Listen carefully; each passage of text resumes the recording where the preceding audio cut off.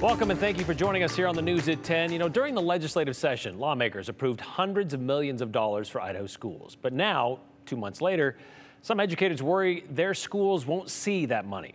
And it all has to do with how the state funds schools. News Channel 7's Abby Davis looked into this issue today. Okay, so Abby, what did you learn about it? Well, Brian, before the pandemic, schools got money based on attendance, but during the pandemic, funding was based on enrollment numbers. And now it's going back to attendance, a change some school administrators say put them in a tough spot.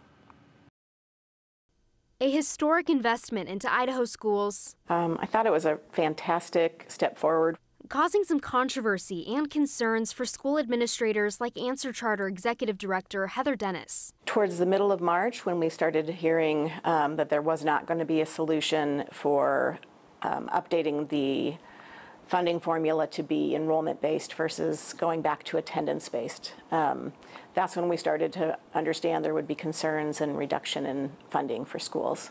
Those schools temporarily got money based on enrollment during the pandemic. Now they'll get money based on attendance. So essentially, with enrollment-based funding, you're getting paid for the students you actually are serving. And with attendance-based funding, you're still serving all those students, but you're not getting paid for a percentage of them. As a result, Reclaim Idaho founder Luke Mayville says schools aren't getting all the money lawmakers set aside during the legislative session. They were promised $330 million. They're getting about $115 million short of that. So the local advocacy group started a petition effort asking Governor Brad Little to fix the shortfall.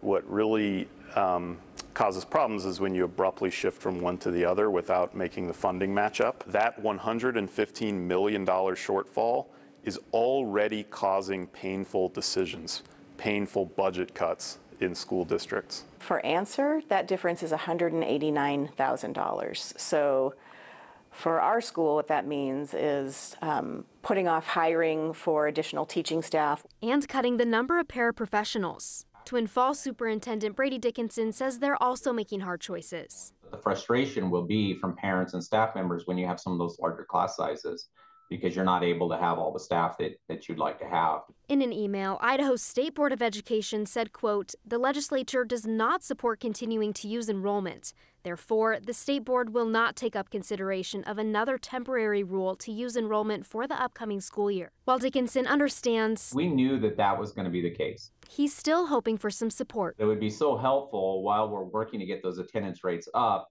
if there was some temporary language to help this year, so that we didn't see so much of those funds left on the table. Whether school districts get that additional help remains to be seen.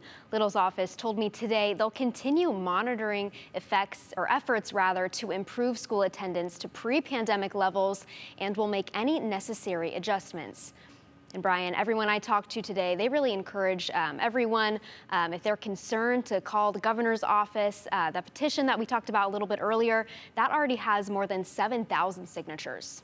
Well, as you mentioned, Abby, this lack of money that seems to be showing up now, it kind of trickles down through the entire system, from everything from what they pay their staff to the teachers that were promised about $6,400, I believe, a pay raise. Yeah, and with COVID relief funding, that money is running out any time now, Yep. likely within the year. There's a lot of issues just kind of compounding on one another right now. All right, we'll keep track of that, of course, several months before the next school year begins. Thank you, Abby.